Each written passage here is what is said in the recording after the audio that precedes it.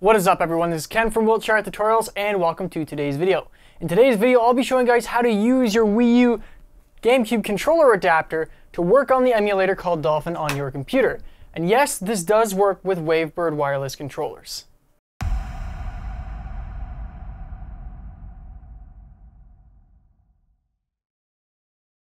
So the first thing that you need to do is you need to take the two USB ends on the end of the Wii U controller adapter and plug them into two free USB ports on your computer. With both USB ends plugged into your computer should now install the default drivers for the Wii U controller adapter.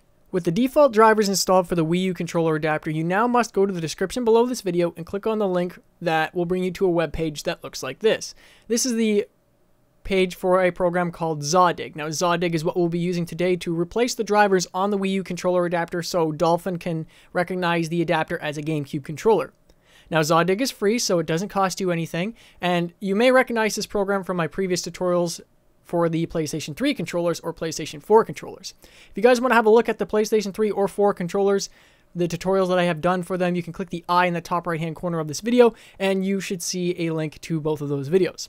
So what we need to do is we need to go down to the download section for Zadig. You can either click the link for Windows Vista or later, which we'll be using today because I'm on Windows 8.1. Most of you will probably be on Windows 8.1 or 10. If you're running Windows XP, you have to click the link below that for Windows XP. I'm using Windows 8.1, so I'm going to click the one at the top. And once you have downloaded Zadig, go ahead and open it up. You can close your internet browser now. We no longer need your internet browser. So in Zadig and in my previous tutorials, we used to use a configuration file that we had to load in the device section. Now with this tutorial, we do not have to load any configuration file. Now the next step that we have to do is we have to go to the options panel and list all the devices that are connected to our computer. Now go to the drop-down menu below that, and the device you're looking for is WUP-028. That is your Wii U controller adapter. If it is not showing up, the default drivers were not installed correctly, and I recommend that you try two different USB ports on your computer. Now, if it's on that list, go ahead and select that device, and all you have to do is hit Replace Driver. It will ask you if you want to replace that driver and you're modifying a system driver, just click Yes. Once the driver has been installed, it will let you know, and that's it. That's all you have to do to make sure that Dolphin recognizes your Wii U controller adapter as a GameCube controller. Now, this can be used for up to 4 controllers if you have the official Wii U controller adapter. Now, I'm going to go ahead and open up Dolphin just to give you guys an example of the Wii U controller adapter working in action. So if we go to controllers and if we go to GameCube controllers in port 1, you can see that I already have the GameCube controller adapter for Wii U selected.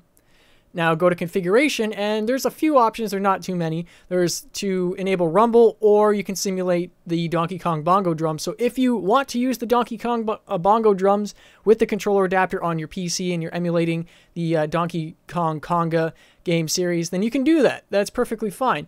And you can also do this for up to 4 controllers on the GameCube controller adapter like so. So that's how you connect your GameCube controller adapter to work on your PC using Dolphin. I hope you guys enjoyed this video. If you guys have any questions, comments, or concerns, please feel free to let me know of them in the comment section below. I will do my best to answer all the comments for you guys. And as always, if it's easy to follow, it's easy to learn, and I will see you guys in the next video.